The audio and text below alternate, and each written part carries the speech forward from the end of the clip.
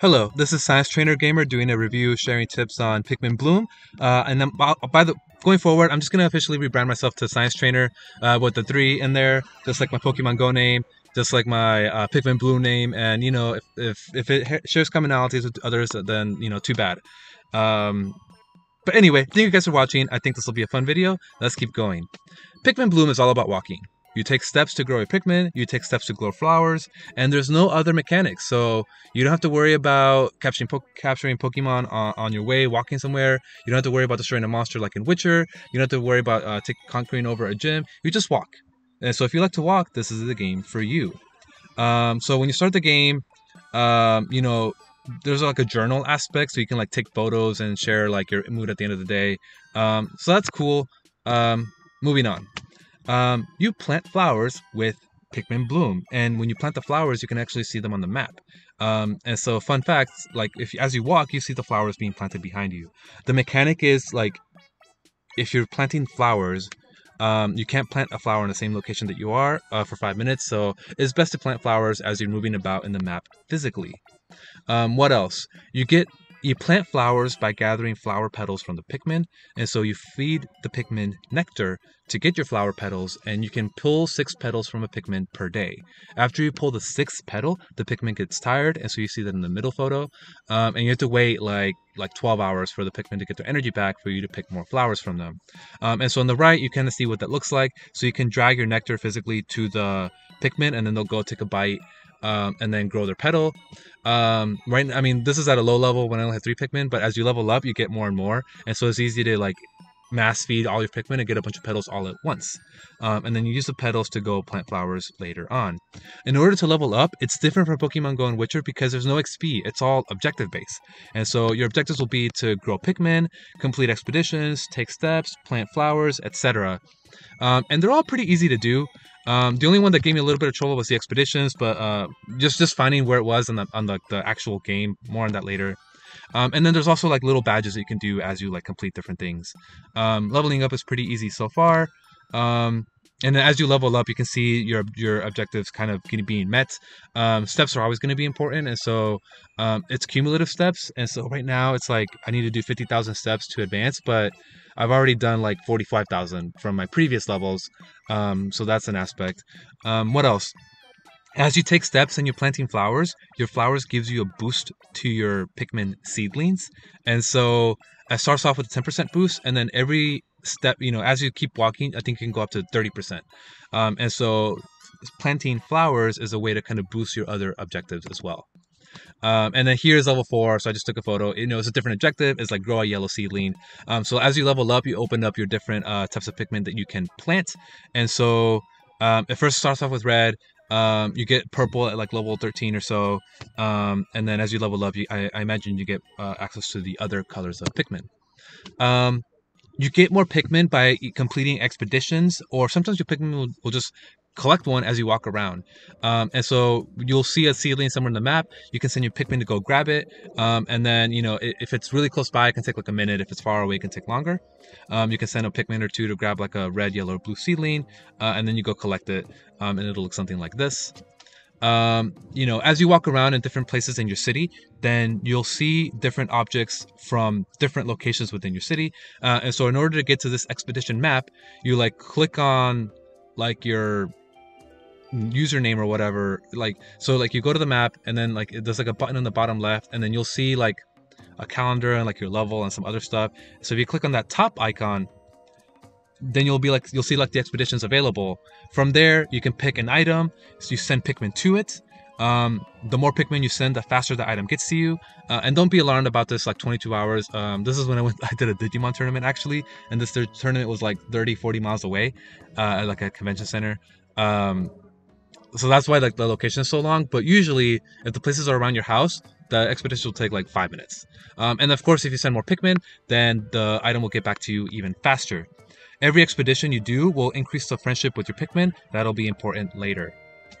What else? And this is what it looks like when you find the items. So sometimes when you walk in, you just see the item next to you. If it's not happening for you, you can also use a detector. You can use a detector roughly like once or twice a day to reveal the items around you. You can also pay to use it more often. I haven't found that necessary so far. You just go somewhere new, you activate the detector, you find the items there, and you can go collect them either right away or later on, up to you. What else? The fun thing is that you can actually see your Pikmin walking on the map to the location to pick up the item and then walk back. So that's pretty cool. And if you move, the Pikmin has to travel further to get back to you. So that's another wrinkle as well. What else? As you interact with your Pikmin by giving them nectar or making them go on expeditions, you'll increase their friendship. When their friendship goes to 4 hearts is when you max them out, and then they'll go and try to get a souvenir from whenever they were born. And so it'll look something like this. There'll be an expedition to go get like a gift box. They go get the gift box, and then they'll get an item like a souvenir. And then I think this is the end game of the game where you want to complete your collection of items from different geography types. And so there's forest, there's cafe, there's restaurant, there's park, there's a couple different things. It looks like there's a lot. So I think if you want to be a completionist, there's going to be quite a bit for you to do here as you get 4 hearts on all of your Pikmin, and then you go send them out to go get souvenirs. There's also different types of Pikmin. So I did make the huge seedling is actually a type from a Pikmin from what you've already discovered. So red, yellow, blue, or later on purple, whatever. And so they already come with the built-in souvenir. And then the purple seedling, it takes 3,000 steps. And so you get that at level like 13. And they're purple, so they're stronger, but they're slower according to the game. So, there's different seedlings that take more steps to grow. Here's my level 13 requirement. So I needed 44,000 steps in total to complete. Now I'm made it to level 14 and I need to do like 50k or 55k or whatever. So, that's something, that's how the level mechanic works. What else? There's also big flowers in the world. And so as you plant small flowers around them, they get energy. And then when they bloom, they give you fruit from whatever flower you planted around it. And so it'll look something like this. Like it'll tell you like, I need 300 more flowers. So I guess it needs 300 flowers total because this one didn't have anything on it. So it'll be like, I need 300 more flowers, and then it'll bloom, and then it'll drop a fruit from whatever flower matched it. Once it blooms, it's not just one player that can make it bloom, it's all the players. And then when it blooms, any player can go collect the reward. And so this is like a bloom location, like I just wrapped it up.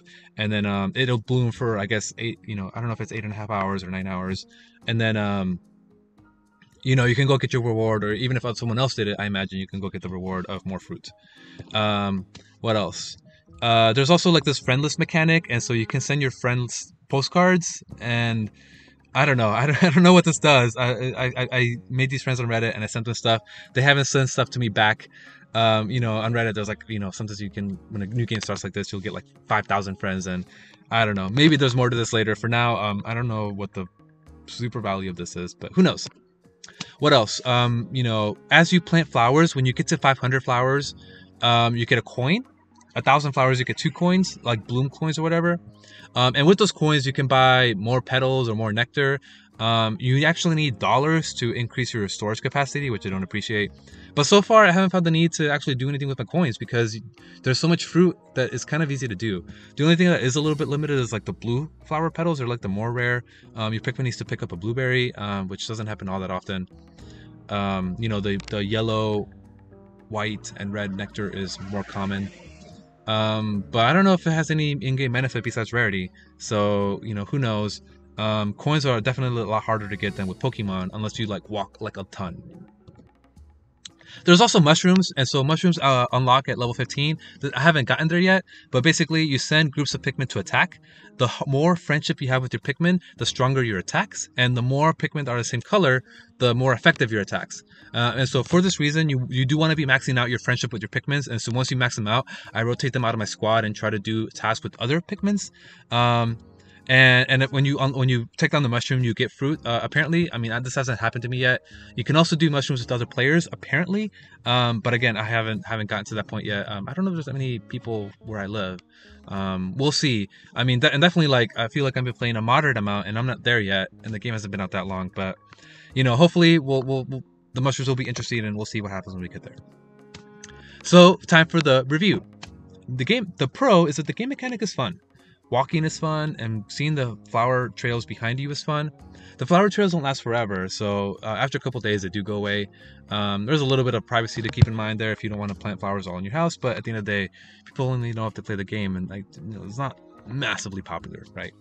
It's simple. The monetization is low. Like there's not a big need to buy more stuff, at least not yet. And I do like that there's stronger exercise focus and not just like capturing Pokemon or doing other stuff. Review, and then what else? Or the one I don't like was Harry Potter filling up the sticker book, and that game isn't doing too well from what I hear.